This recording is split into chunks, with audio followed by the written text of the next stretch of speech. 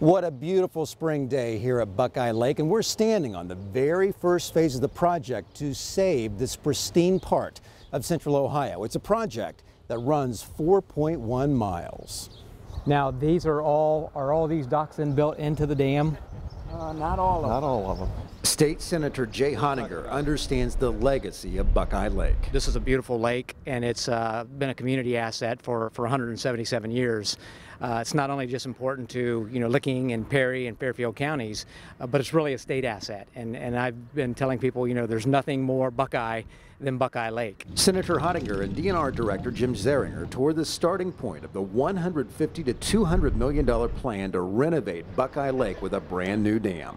We understand that they're going through some difficult times. The state is there. We in the General Assembly are there as partners, and the money is going to be there to get this project done.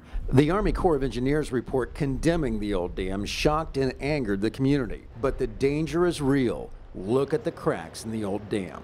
Is that a crack right there? Yeah, those are all cracks.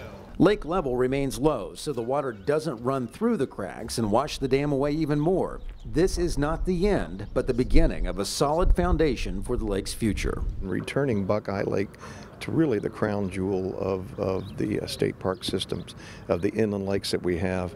It's just going to be a fantastic place. It's going to be deeper. The water, we hopefully will be cleaner.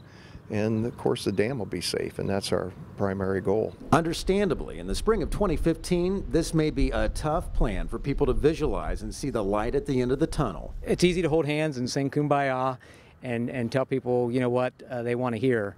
But I think much more importantly, and what I've built my public service career on, is telling people the truth and what they need to hear. The governor has told us, make sure that we follow all the dam safety standards, get it done on time and on budget. Hopefully we can get this done in 5 years, and maybe a lot less than that. This is Mud Island. I want to show you something. This is state-owned property. This is what the dam should look like all the way around. Nothing built on it.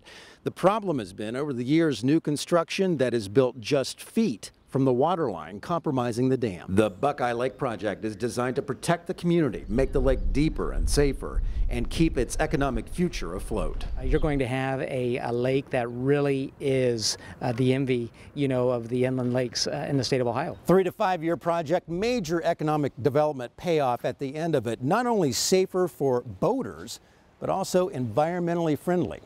To keep up with the Buckeye Lake Dam project, tune in to our social media pages. That is Facebook, Twitter, YouTube, and Instagram. It is at Ohio Senate GOP, at Ohio Senate GOP. Also on the website, that's ohiosenate.gov/Republicans. I'm John Fortney at Buckeye Lake for the Ohio Senate.